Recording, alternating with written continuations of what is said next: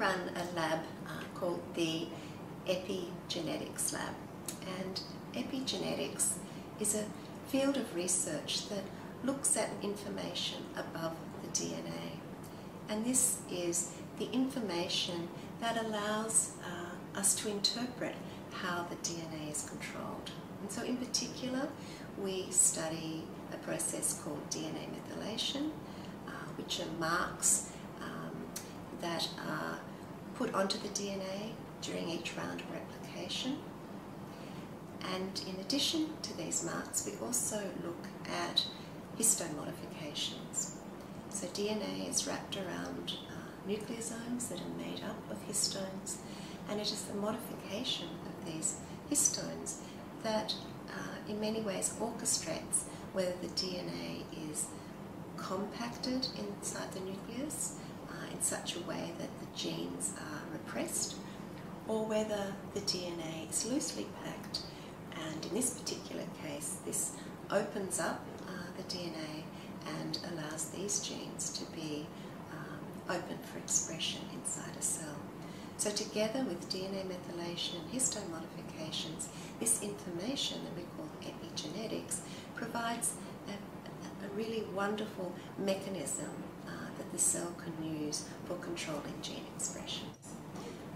In my laboratory I've got quite a large team consisting of a number of group leaders, postdoctoral fellows, PhD students and research assistants, and together we're challenged with understanding how epigenetics controls normal cell development and what goes wrong in diseases such as cancer.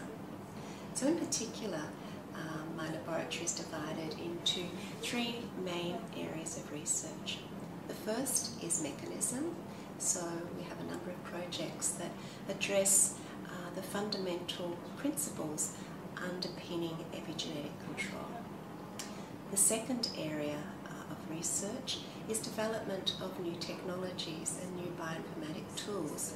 So our research very much uses next generation sequencing technologies to understand the epigenome, and so we need to constantly develop new tools to be able to integrate this information.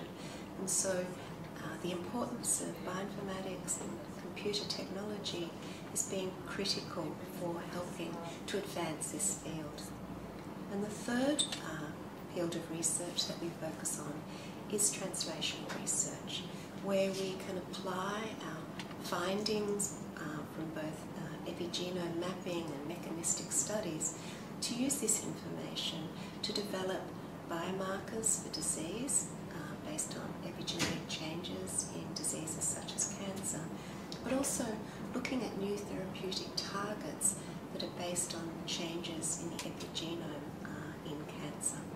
So, as I said, it's a great team that we work with, it's a great range of skills that the team have, and it allows us to move forward on these three fronts of research. So the field of epigenetics, we think, is the next field that takes us beyond the genome. It's a field that takes us the next leap of being able to exploit this information to change how we diagnose and treat human diseases, and in particular cancer. So what we know is that cancer is a disease of the DNA. It's a disease that involves genetics, but it also is a disease that involves a change in epigenetics. And it's this change in epigenetics that really does have a major impact, we believe, in the future of diagnosing cancer and in the future of treating cancer.